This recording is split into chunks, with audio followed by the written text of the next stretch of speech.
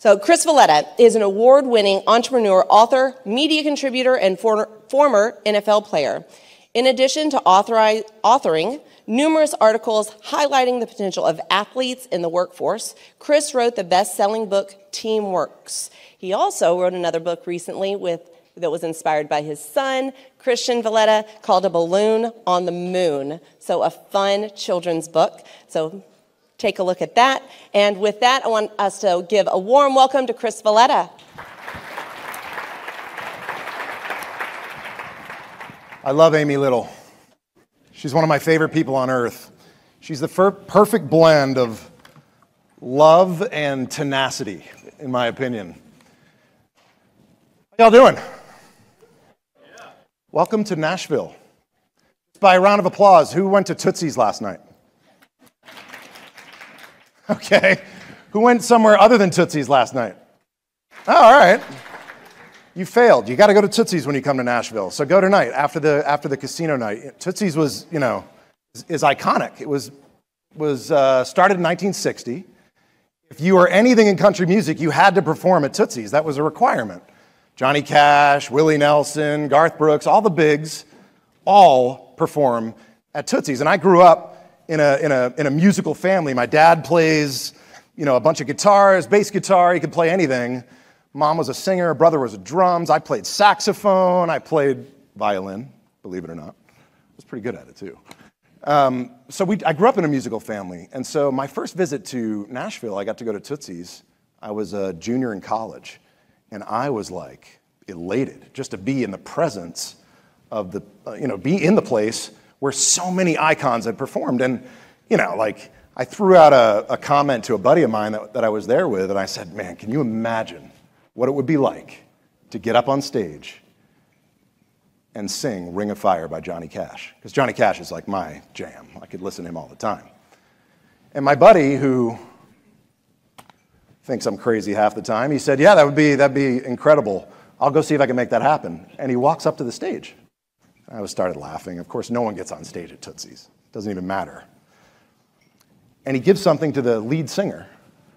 And the lead singer takes the microphone off the stand. She just looks at me in a full crowd of people and just goes, here you go. And I looked at my buddy and he goes, get up there. So I am playing football at the time. So I'm 6'3".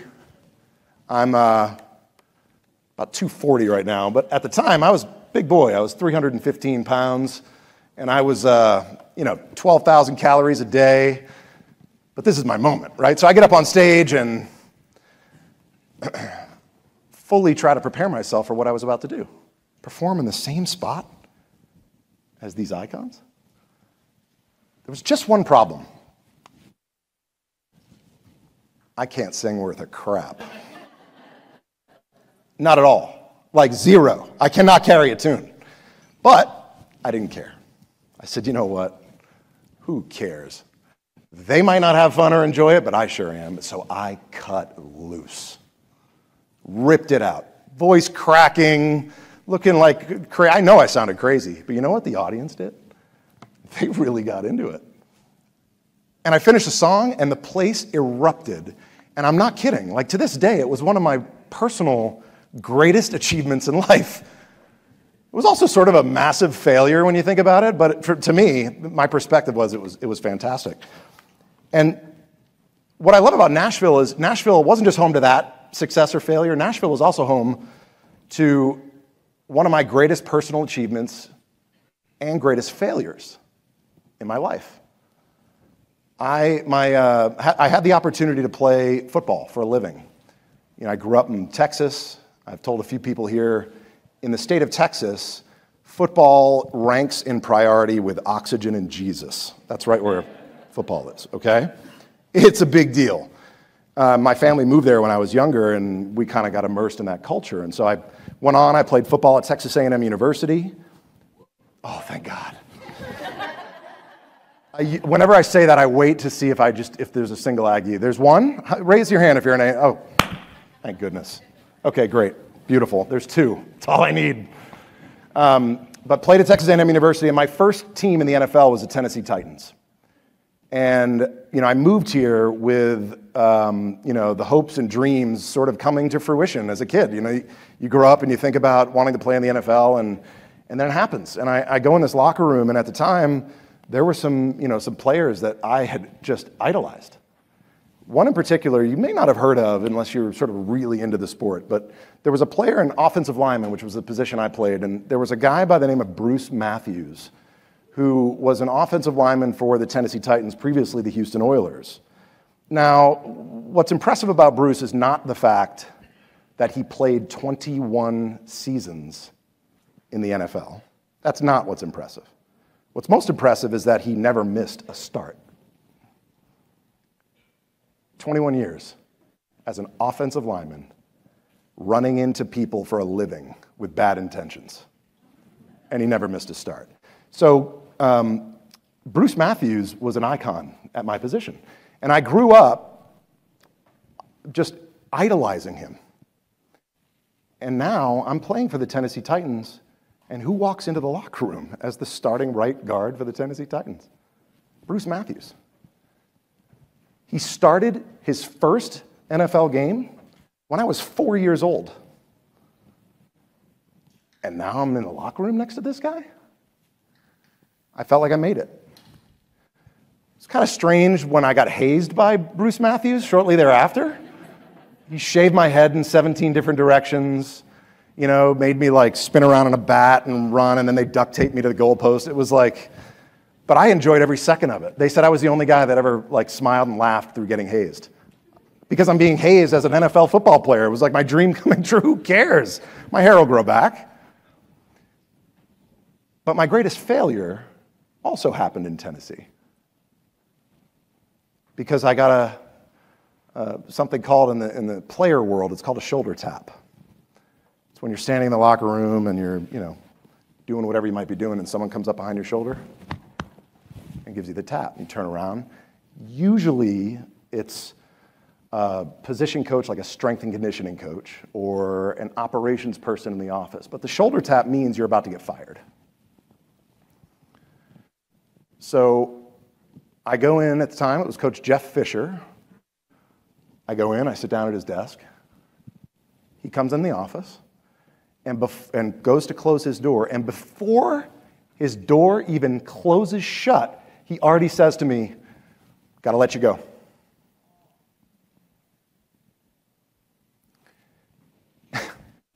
Wait, what? What do you mean you gotta let me go? I don't understand. Listen, you played hard. You were great. We have some injuries at other positions. We got to make some room. We have too many offensive linemen to begin with. Sorry, we got to let you go. The one thing in my life, the one talent I had that I was the best at, better than like 99% of other football, the one thing just got taken away from me. What would you do in that case if the one talent you felt you had most was just gone? How would you feel? See, in the athlete community for pros, this is called the wilderness period. And every athlete goes through it at that level. When the lights go out and the game is over and they don't know what to do. It's a scary proposition. And it's scary because,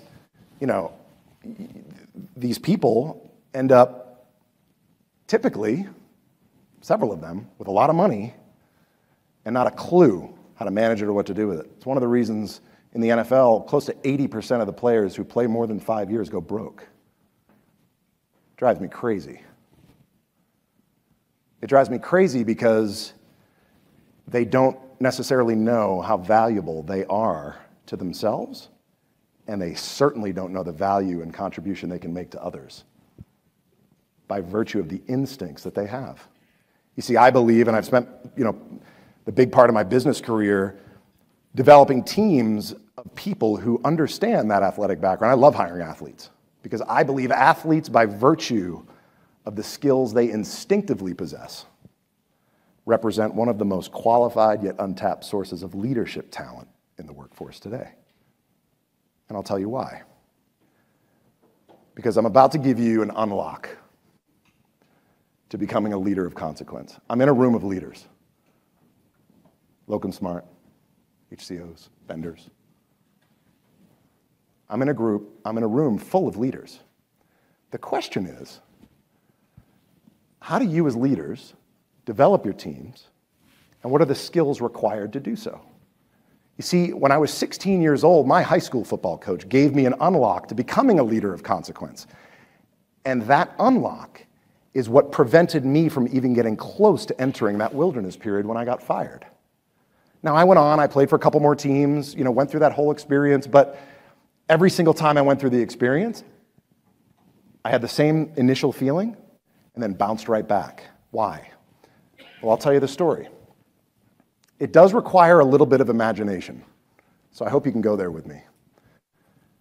When I was 16 years old, my high school football coach walked up to me and said, well, he asked me a question. He said, I need to ask you a question. I'd really just started playing for the team. He said, are you a rope holder? I was like, wait, a what? A rope holder? What is that? And then he told me a story, and he described something.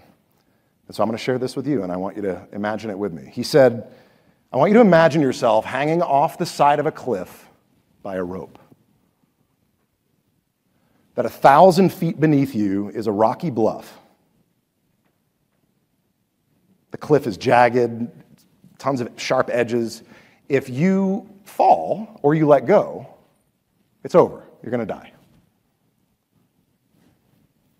At the other end of your rope stands one person. Who do you want that person to be? My coach asked me. So I ask you, who would your rope holder be? What skills and qualities do they need to possess? Clearly strength, the talent of strength, the physical ability to hold you up, clearly that's a prerequisite, right? They got to be able to hold you. But you know as well as I do that strength is meaningless once pain and fatigue start to set in. Because strong arms without a strong mind are meaningless. So I ask you to right now picture in your mind who your rope holder would be.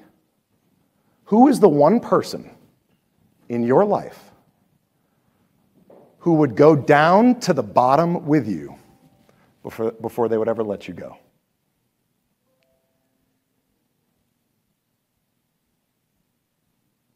What skills does that person have? Give me some of them. Tell me. Shout them out. Empathy. Integrity. Tenacity. Love. Loyalty. Commitment. What was that? Stamina.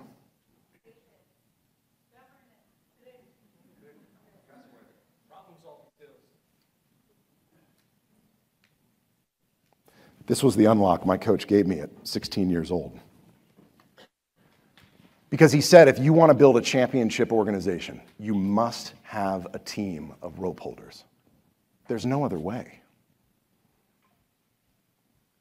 Because athletes have a unique perspective, as do many of you. You're leaders in business. You've been around the block.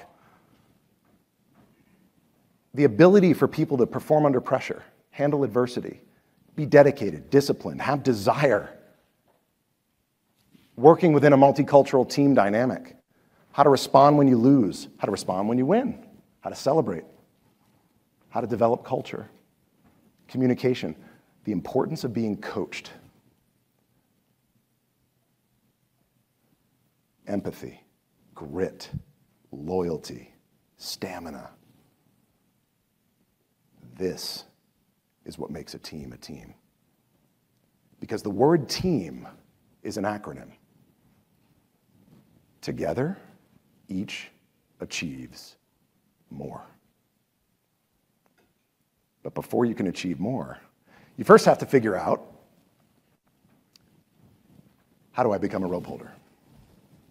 Because I know probably many of you, there's probably a few people in the organization that if you were holding their rope, you'd be like,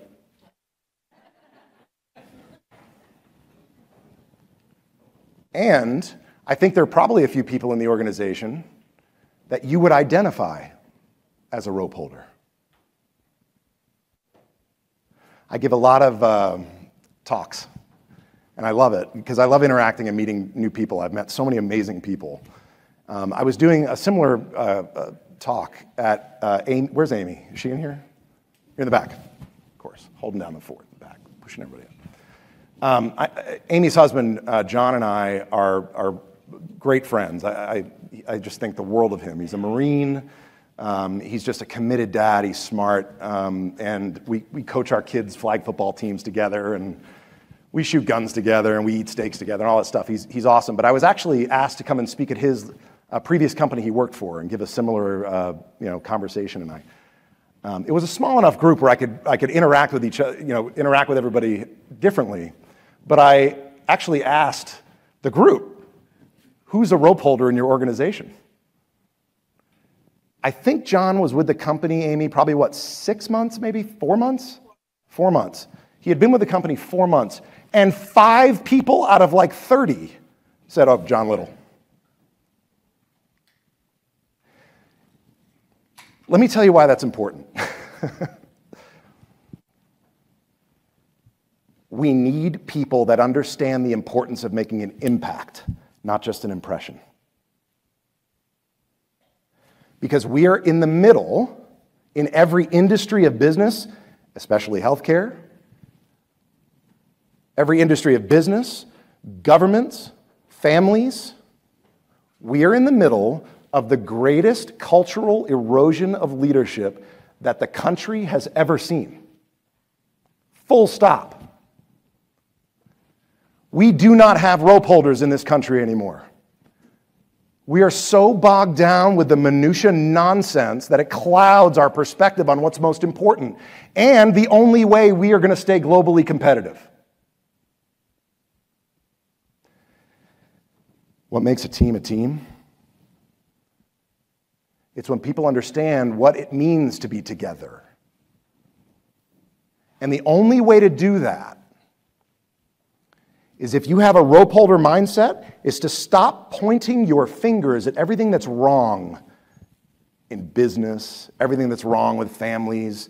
Oh, if the government just did this, or if our company just did this, or if, my brother would only do this.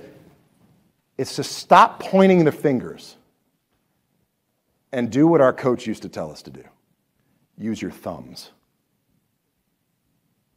We have to look inward first before we can ever be together. So there are a laundry list of things you can do to develop a rope holder mindset, because it truly is like a muscle. You've got to exercise it in order for it to develop and grow. But I picked a few. I picked a few things that I think are relevant, especially in the context of today's world. And I thought I'd share them with you. The first is ego. You have to understand the importance of the role that ego plays in your ability to fully function as a team of rope holders. I will try to put ego in a context that's appropriate for a healthcare audience. Ego is the anesthesia that deadens the pain of stupidity. I'll say that again. Ego is the anesthesia that deadens the pain of stupidity. It is a complete and total cloud and a blind spot and unnecessary. And it's either fixed or removed. Full stop. There are 2 kinds of ego. There is ego strength, and there is ego drive. And they are 2 very different things. Very different things. In short, ego drive is it's all about me. What do you think ego strength is? It's all about you. Selfless exceptionalism. David Cook, in his book, Greatness, talks about the concept of selfless exceptionalism. This idea that when you stop pointing fingers and make true changes in and of yourself, and you understand that you don't need to have an ego. The 2023 word of the year from Webster's Dictionary. Does anyone know what it is? Nope. Authentic. It was apparently the most searched word. And I found that fascinating. Because authenticity comes when the words you say are true and you believe what you say. And truly authentic people don't have an ego because they understand the strength that comes from that. Ego's strength. It's this idea that I can be authentic to who I am and what I believe and why I care and what I want to do and how I want to care for people. And I can pour that out into the world. And that is a huge first step of being a great teammate. Now, you're in your internal cultures in your organizations. You understand who has the egos and who doesn't. This is the hard part. Oftentimes, A players have the biggest ego drives. What do you do then? Well, I'll tell you this. If together each achieves more, you will not achieve more if you have ego players on your team. You can't. First team I ever played for in college, Texas A&M, my freshman year, 11 out of the 11 players on defense and 9 out of the 10 starting players on offense, the starters, all played in the NFL for more than 5 years, every one of them. The talent was unbelievable. We went 6-6 that season. We had more talent than any other team in the country. We should have won a national championship. We went 6-6. Why? Oh, the ego drive was insane. It ripped our team apart. But when you have a team full of people who have selfless exceptionalism, this idea that I'm just going to pour into my teammates because in so doing, they will pour into me and all boats rise with the tides, and together, each will achieve more. The second thing I want to talk about as it relates to building a rope holder culture is the concept of why. Hopefully several people in here have listened to the economist and author Simon Sinek. And if you haven't, please write that down and go back and watch his 18-minute TED Talk. I think it's like the third highest viewed of all time. And I think it's called How Leaders Inspire Action, but it's all based on the premise of one of his books that's titled Start with Why. And he talks about how people don't buy what you do, they buy why you do it. People don't buy what you do, they buy why you do it. And so he gives some examples that I just love. Like, when you think about inspiring businesses or inspiring leaders over the course of history or people that changed the course of history, he paints a couple of pictures. He talks about Martin Luther King. There were plenty of great orators and pastors of the time. I mean, he wasn't the only one. Why did he become, the big dog? The Wright brothers. There's no reason they should have figured out powered man flight. Why did they do it when there were tons of others going after it? And he talked about how people like MLK, he gave the I have a dream speech, not the I have a plan speech.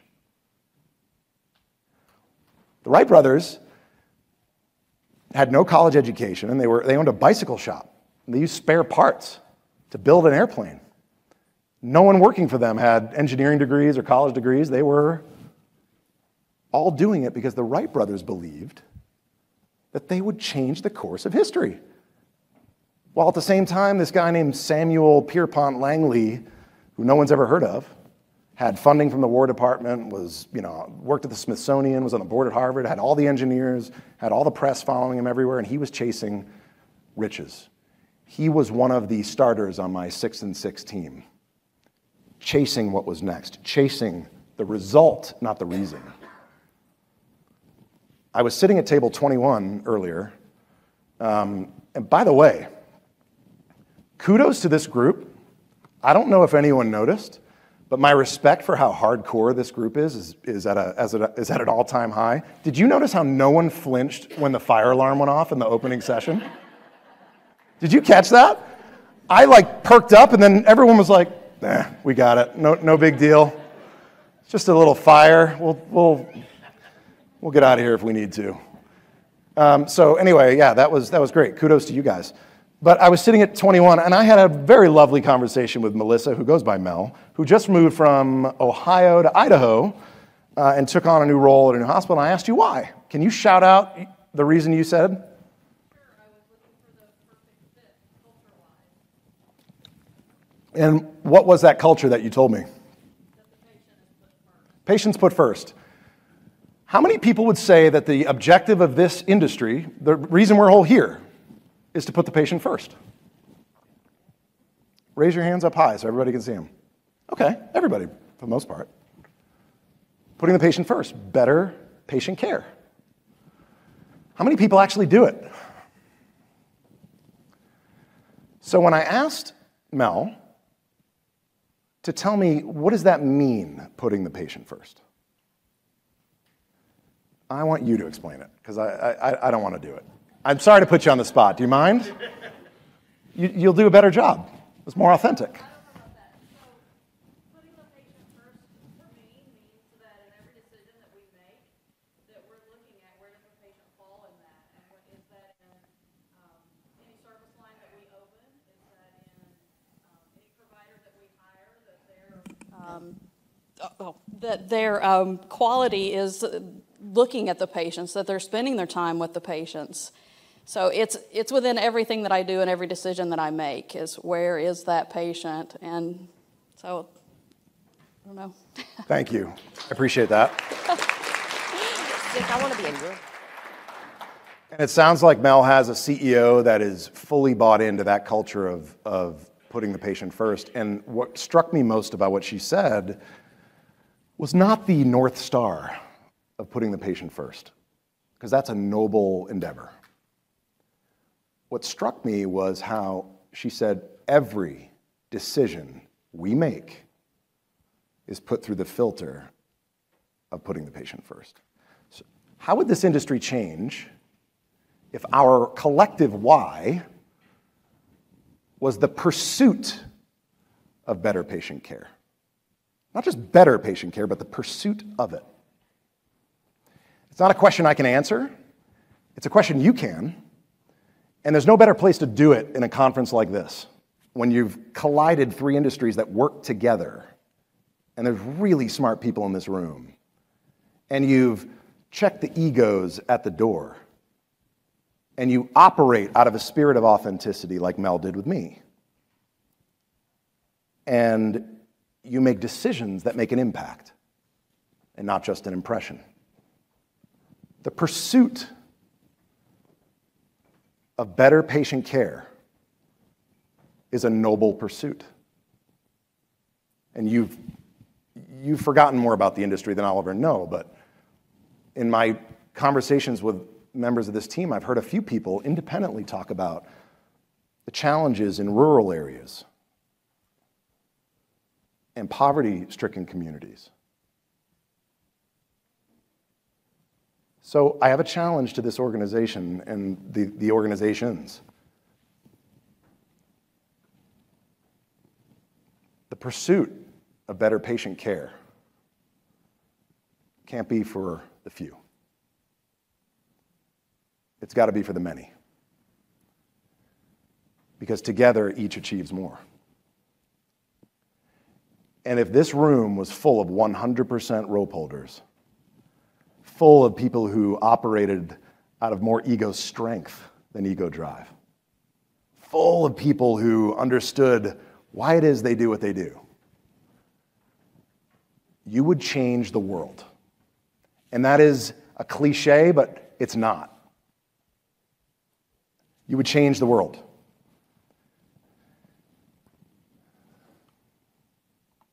And I would encourage you to do so. Lower the walls. The last speaker, Steve, gave an incredible talk because I thought it focused a lot on perspective. I mean, seriously. I'm married. I have 2 kids, 2 boys. They're 10 and 8. My wife and my boys are my world. My world. And sometimes I allow the busyness and the craziness of the game to distract my focus on what I know is most important. I thought one of the things he said that was most salient to me was, do you use your medical insurance? Yes. Do you use your dental insurance? Yes. Do you use your vision insurance? Yes. Do you use your PTO? Gold. Because we don't. You can never be expected to take care of others and be an effective teammate if you don't take care of yourself. And I say that not as someone who's who's doing it the right way. I say I'm somebody who's in pursuit of doing it the right way. And in the last session, I extracted so much value out of those words because of the authenticity that came with it. This is what's missing.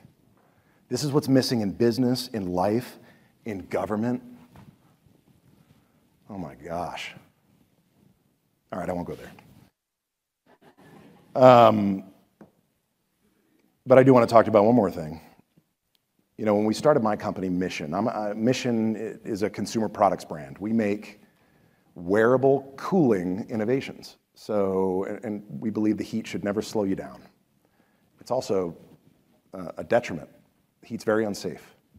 Everyone's been too hot. The heat has a disproportionate impact on low-income and minority communities who are 5 times more likely to die of heat illness than the rest. If you're a Hispanic worker in the United States, you're 91% more likely to die of a heat stroke. The heat's the #1 weather-related killer in the United States, more than tornadoes and hurricanes combined. You probably hear a lot of heat-related issues in the summertime. That's my business. We sell products to help keep you cool, safe, comfortable, so you can do more of what you love. And it's a great business. It started 15 years ago. But we started it working on professional athletes. And at the time, there was an up-and-coming tennis player by the name of Serena Williams, who turned out had a pretty good career. But we actually partnered with her and Drew Brees and Dwayne Wade. And we kind of proved products on them first before we ever brought them to market. If it's good enough for them, it's good enough for you. That was our consumer pitch. But there was something happened with Serena in particular that reinforced this next tip to building a rope holder culture, which is something I refer to as the little things. And I'll get to the Serena story in a second, because the little things happen to be the name of a drill my college offensive line coach would do. And so if you're ever, does anyone, all right, forget it, I won't test your football knowledge, it's all good. Offensive linemen are those big guys in the front that put their hands on the ground, okay? I mentioned earlier they run into people at high velocities with bad intentions, right? That was a lot of fun. So my coach in college actually put us through every day a drill called the little things. He'd line us up. We would have to go through what our stance looked like, what our feet position would look like, the alignment to the other players, our steps that we would take in our first step. So the things I'm going through right now are quite literally what you do as a peewee football player. Like the very first time you ever put a helmet on, you do this kind of stuff. And a Division I, premier SEC, greatest university on the face of God's green earth at Texas A&M, our coach decides to do this little thing every single day, without fail. We never missed it. And his philosophy was simple. If you do the little things correctly, if you stay disciplined, when the ball snaps and a play starts and all hell breaks loose, you'll instinctively fall on what you know, because it becomes automatic.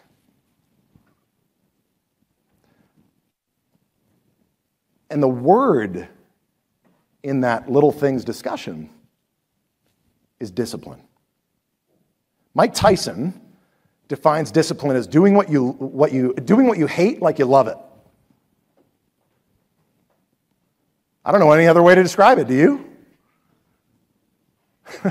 Discipline's not easy.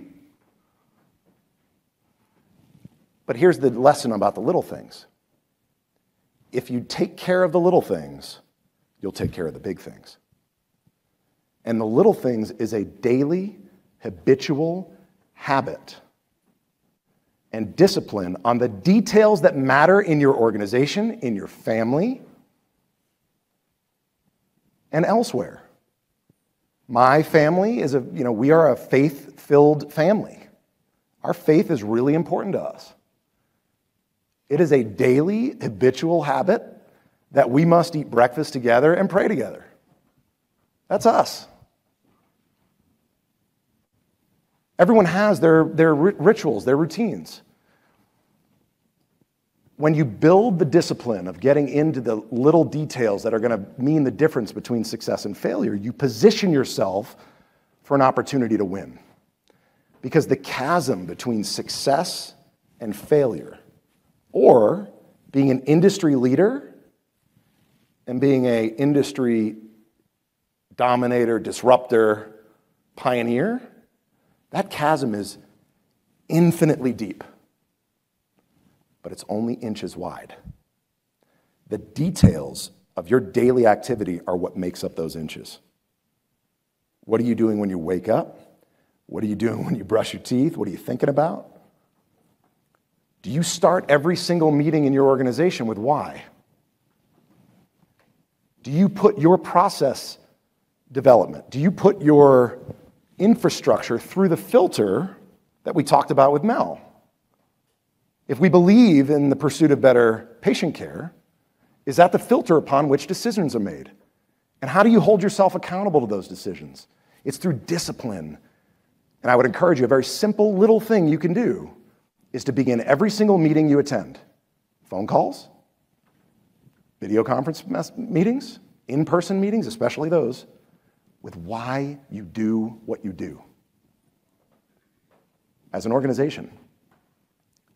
Separately, I would highly encourage your organizations to lead an exercise in helping people understand and discover their own personal why.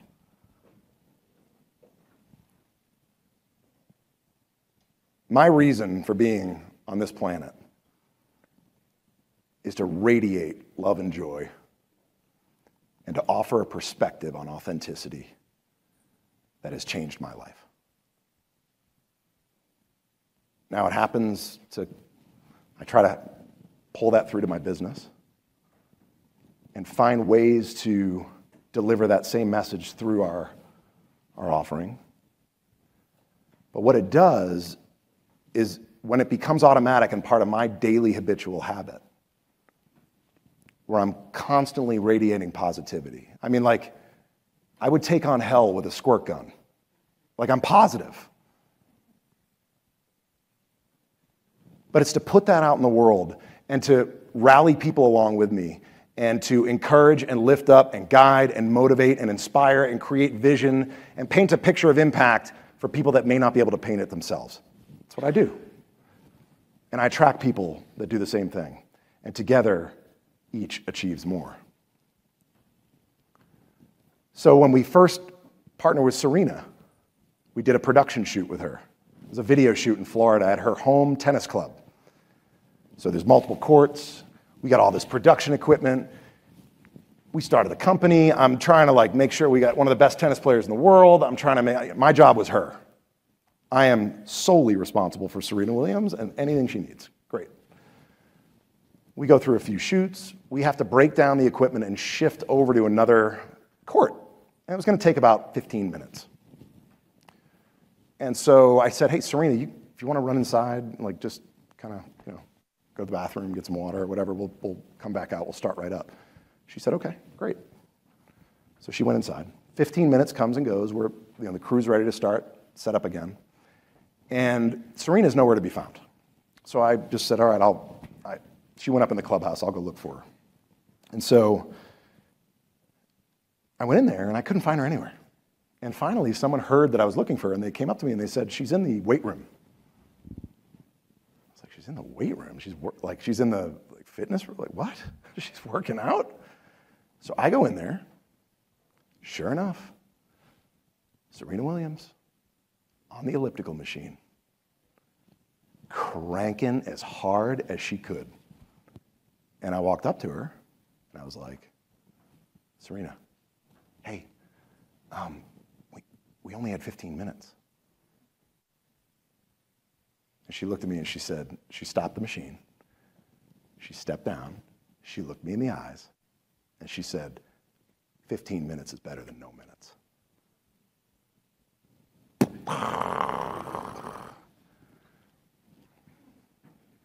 I think she went on to have a pretty darn good tennis career, didn't she? She understood that the chasm between success and failure, or winning a tennis match versus being the greatest of all time, was infinitely deep, but it was only inches wide. She knew that 15 minutes might actually be the extra inch she needs in reach at the Australian Open in the third set when it's 120 degrees on the surface of the court. She understands that it's the details that matter, that it's a habitual practice and discipline of the details that matter. I'm going to close with this.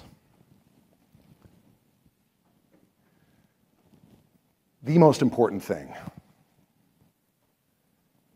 to becoming a rope holder and to developing a rope holder culture is the requirement for each and every one of you to make a choice.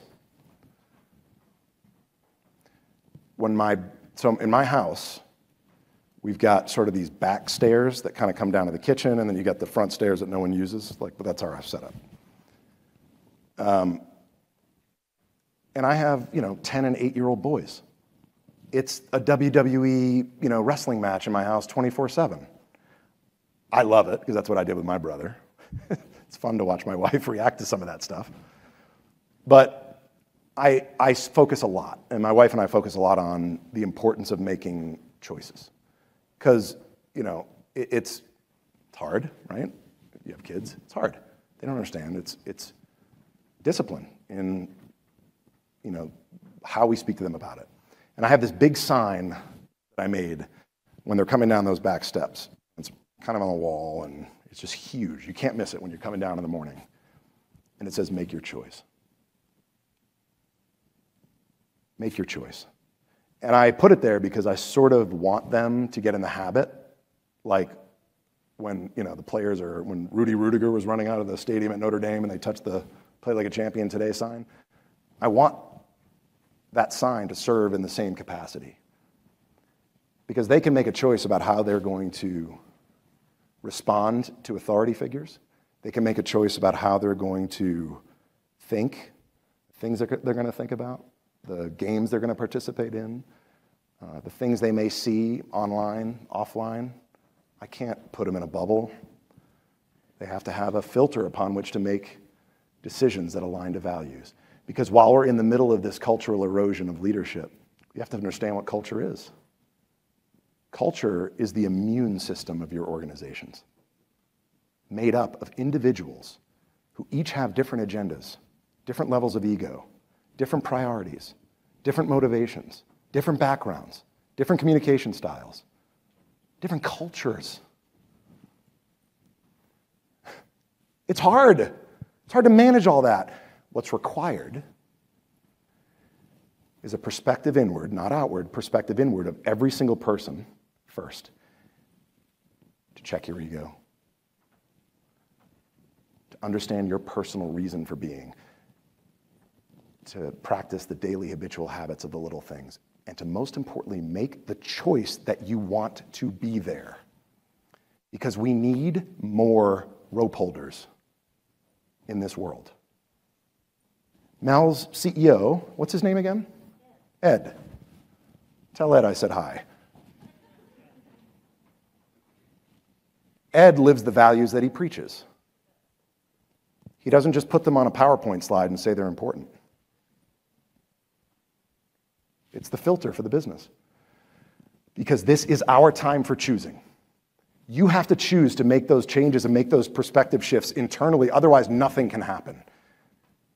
And the organization has to choose to align themselves to a set of values that become the filter to make decisions. The pursuit of better patient care is a noble mission. It's a challenging mission. It's a great mission. What are the things you're doing to make that the filter? Finally, in line with it being our time for choosing, there was a political speech given in the mid-1960s. And this is not a left or right thing. It was done by Ronald Reagan. It was actually before he even got in politics. But he was big on speaking out against communism and socialism. And he was actually giving a speech in 1964. And the historians have sort of labeled it or titled it A Time for Choosing, even though that wasn't the name of his actual speech. But in the context of speaking about communism and socialism, he said this: "We're at war with the greatest enemy that's ever faced mankind in his long climb from the swamp to the stars. And it's been said that if we lose this war, and in so doing lose this way of life of ours, history will record with the greatest of astonishment that those who had the most to lose did the least to prevent its happening." And so all these years later, I take those words and I put them up against the crisis we face today and the war we're in today. I think confidently we could say that there are some cultural challenges in the United States. Businesses, governments, families, it's hard out there. We've seen an erosion of leadership. What I haven't seen is anybody that has a plan to change it. This is why it's our time for choosing, and this is why in an industry like healthcare, which is so critically important to our infrastructure, so critically important to everything we are and what we do, with the three industries in this room, you can change the world. What are you going to do about it? Don't just go through the motions. Take advantage of the 15 minutes. Innovate, ideate, drop the egos, come from authenticity. Tell people why you do what you do. It doesn't matter if they disagree with you, that's totally okay. Why did we get in the habit of starting to persecute people that disagree with us? Disagreement's a good thing. Especially when you're disagreeing, but when there's a disagreement between two people who have more ego strength than ego drive. Because then it's not a disagreement, it's a debate. It's a discussion. Rid yourself of the virus that becomes egos. Egos are the anesthesia that deadens the pain of stupidity. If you hang on to egos, even though they're A players, your chances of success are drastically lower. Take a C player with ego drive. Sorry, take a C player with ego strength before you take an A player with ego drive. And make this your time for choosing, okay? Leave this conference making a choice about how you can make an impact to yourself, your family, your coworkers, and your North Star of the pursuit of better patient care. Take it on. What are you waiting for? You could have a heart attack any minute. And just know that when I speak to you, I speak to myself. I get so burned down and burned out sometimes in the busyness of what I do that it's so hard to keep my eyes fixed. But you know what's great? I have an army of rope holders around me that tell me when I need to be adjusted, when my coordinates and my heading need to be shifted.